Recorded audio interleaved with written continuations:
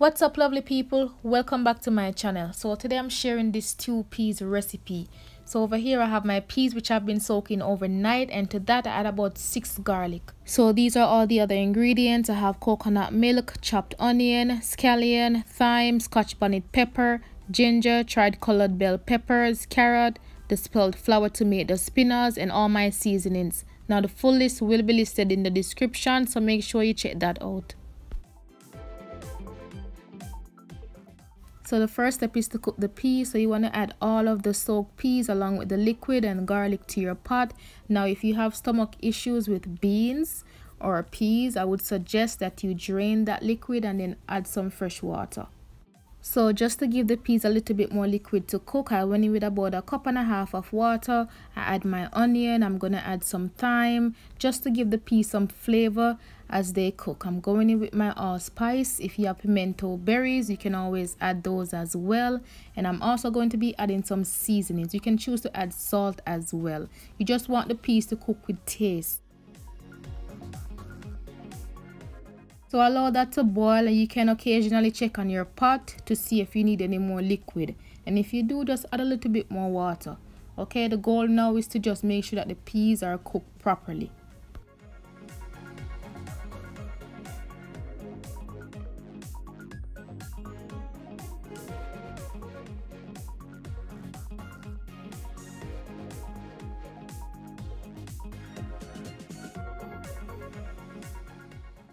So in that meantime, I'm going to go ahead and start making the dough for the spinners. Now this is just plain spelt flour, and as I mentioned in some of my other videos, there's no need to add any salt to this. Okay, I mean, you can choose to add a little bit of salt if you want to, but this is just plain flour and water.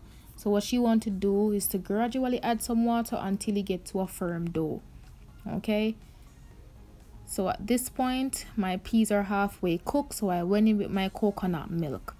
And you can also choose to remove some of your thyme stems at this time, because you know the pot already get the flavor from the thyme. So you want to cover this, bring this to a boil, and in that meantime I went ahead and grated my ginger, and then afterwards I'm going to add that to the pot.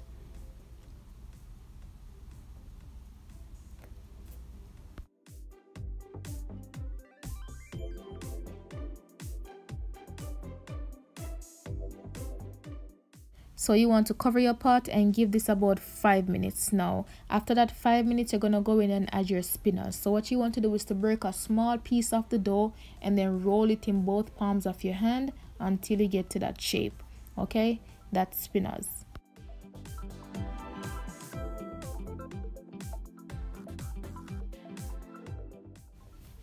So after adding all your spinners, you want to stir your pot properly, and then you're going to add the bell peppers and carrot.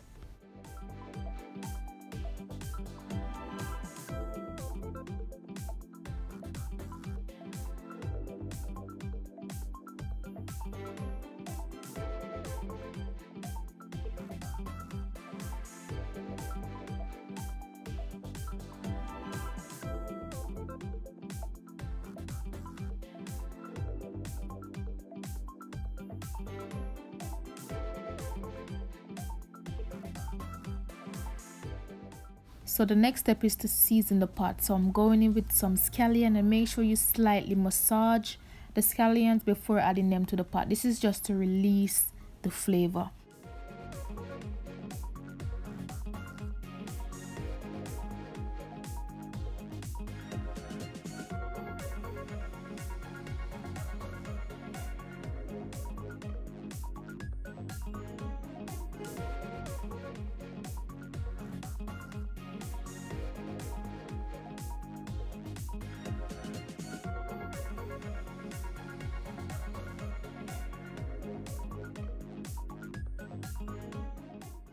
So now it's time to add some dried seasoning. So I went in with some vegetable bouillon, followed by coriander, Old Bay seasoning, Sazon, and some black pepper. Now you can choose any all-purpose seasonings of choice that you're comfortable using already.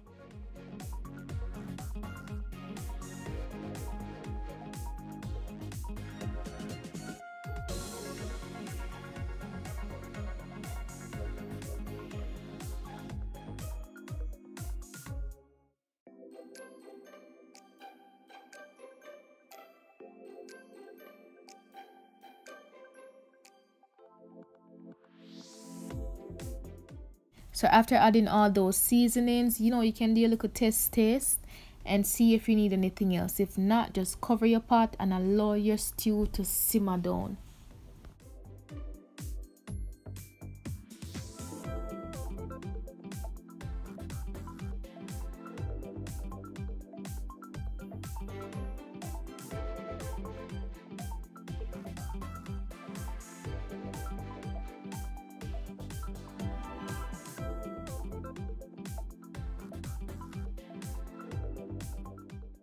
So as I mentioned earlier, just cover your pot and allow your stew to simmer down. And let me tell you, this smells amazing.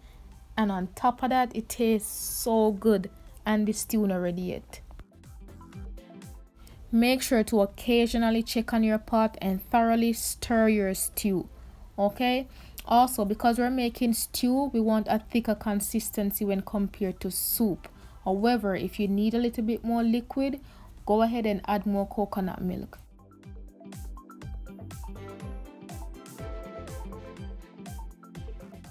So you want to cover your pot again and allow your stew to simmer down. This should only take another 10 to 12 minutes before the stew is ready. So just a few minutes later, look at this. The stew is coming together nicely. So I'm going to give this another stir and then put my stove on low heat and give this another 5 minutes.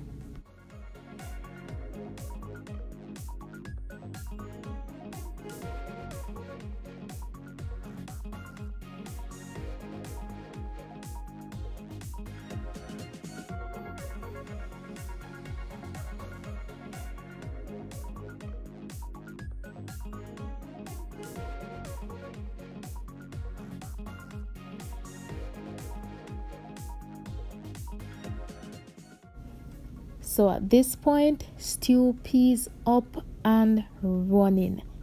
This looks amazing and it tastes even better. You can also choose to remove your scotch bonnet pepper at this point, as well as some more of the thyme stems.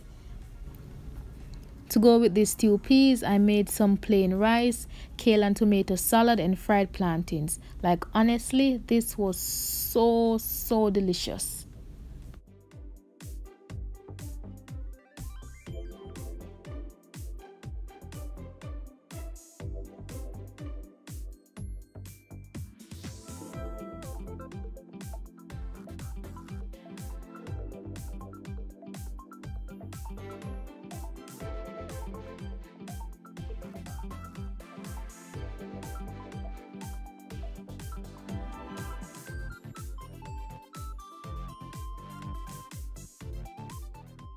And this ends the stew peas recipe.